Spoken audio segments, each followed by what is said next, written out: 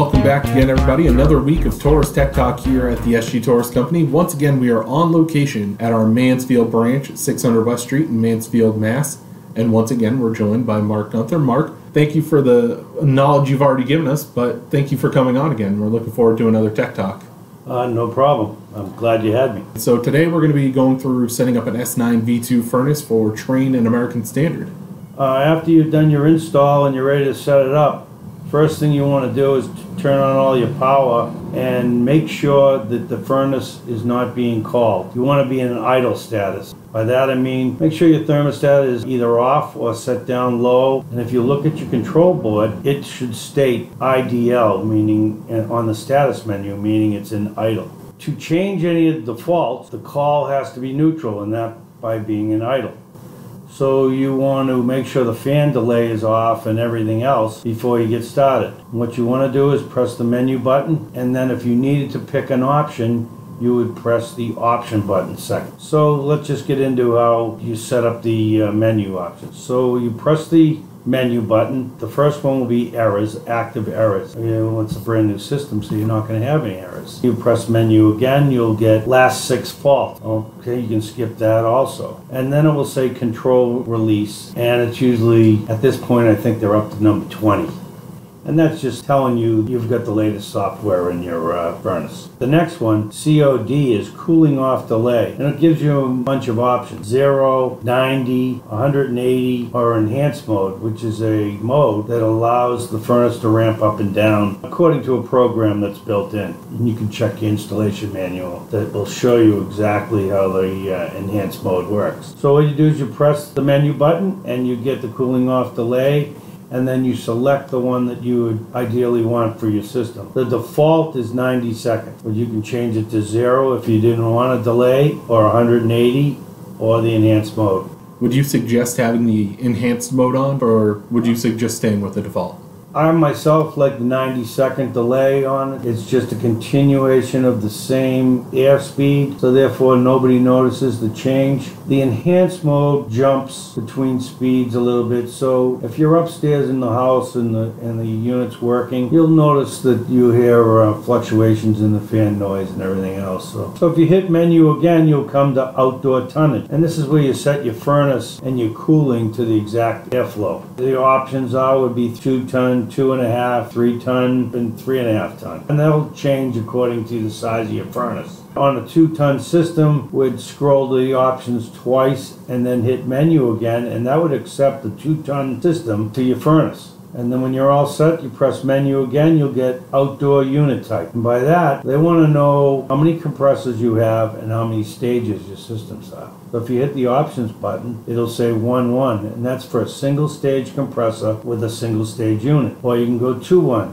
a 2-stage compressor with a 1 compressor. Or 2-2 would be a 2-stage compressor with 2 compressors. We don't really have too many of them anymore, but they do give you the option. Most people are 1-1. Then if you hit the menu button again, your next function would be CFA, continuous fan speed. When you set your thermostat for fan on, you can set the fan speed of your system, and the options are 25%, 50%, 75%, or 100%. That just means that when the unit is satisfied, it will continuously run the fan at either 50%, 25, 75, or 100. The default setting is the first setting, which is 50. I recommend 50. It seems like a nice steady speed, and you don't get much air noise when it runs like that.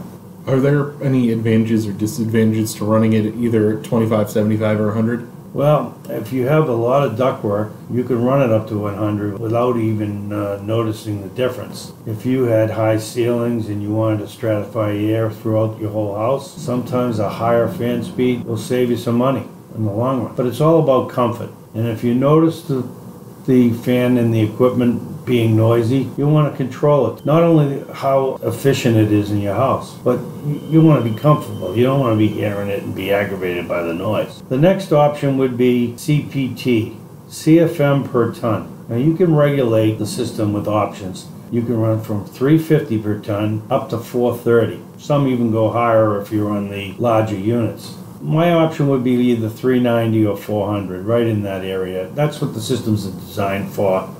and that's usually what you design your ductwork for.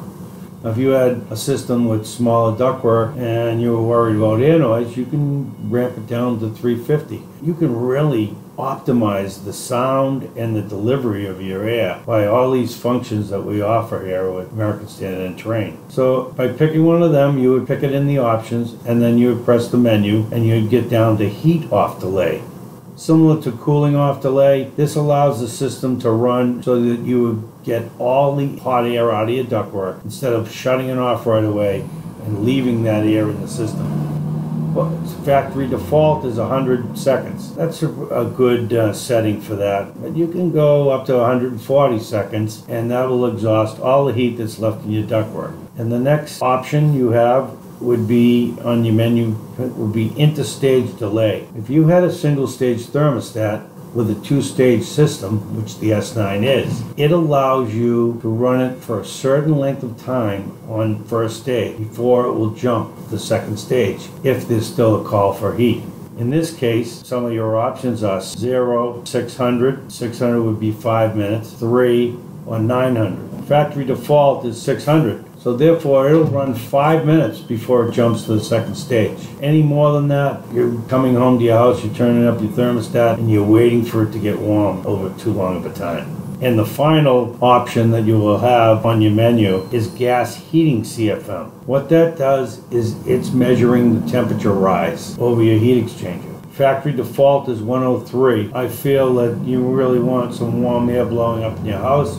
I usually increase that to like 113, 123. Especially if you have a lot of ductwork, that 123 allows nice warm heat to come up into your house. So after that, you just press the menu button, it'll go back to idle, and your furnace is ready to be turned on, turned up, and running correctly. And you can catch all of our Torrice Tech Talk podcasts on sgtorrice.com/podcast. You can also now listen to us on iTunes. Just search Torrice Tech Talk. And if you have any suggestions for Tech Talk items you'd like to hear, or ones that you may have more questions on, let us know on social media. We have Facebook, Twitter, Instagram, and LinkedIn, as well as YouTube, and use the hashtag Torrice Tech Talk. We want to thank you for tuning in, and you can catch us every Thursday, and we'll see you next time on Torrice Tech Talk.